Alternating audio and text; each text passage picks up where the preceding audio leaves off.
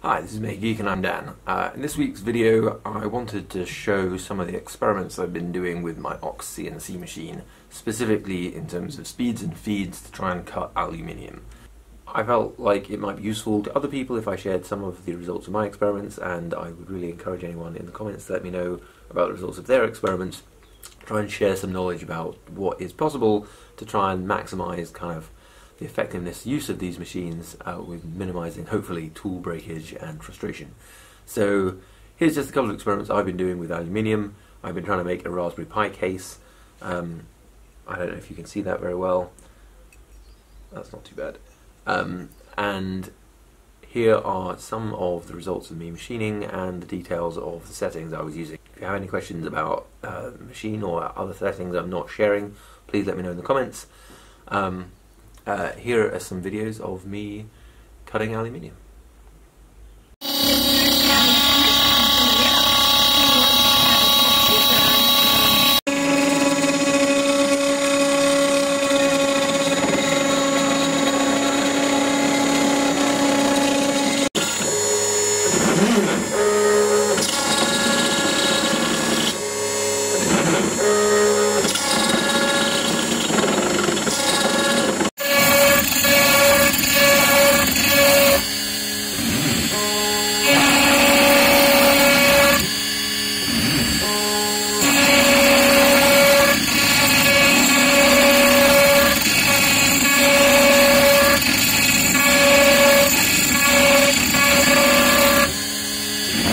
These two parts that I am cutting in this videos look pretty good actually at this point.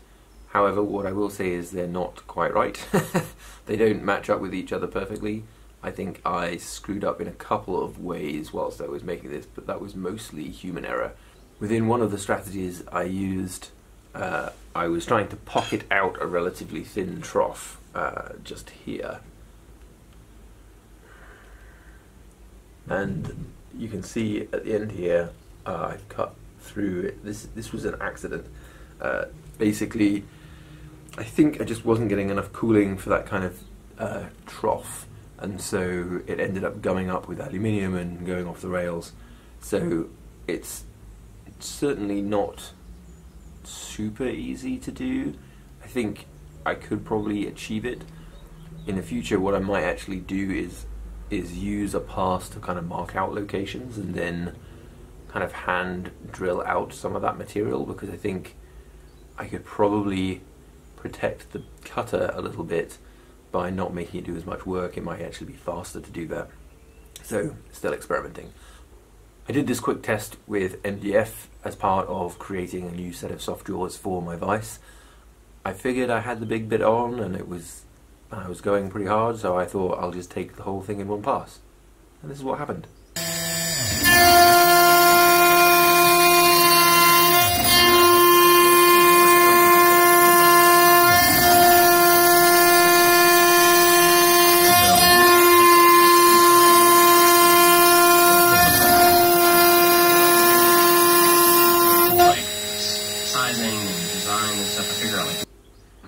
As you can see, this thing is throwing dust into the air. Had I been more prepared, I probably could have had a vacuum in here. I literally covered everything in MDF dust, which, as we all know, is not a great substance. But it was pretty cool to see the machine really just plow through at this kind of pace and take all that material off in one go. I've typically not been quite that aggressive in any of my CNC usage.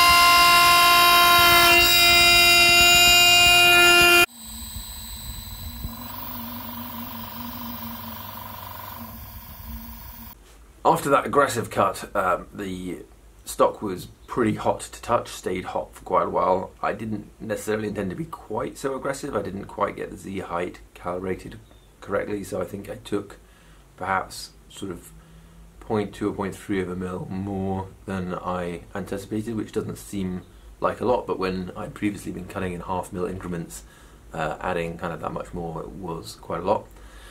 But it worked, and it feels pretty smooth, which is quite nice. Yeah, it feels very smooth.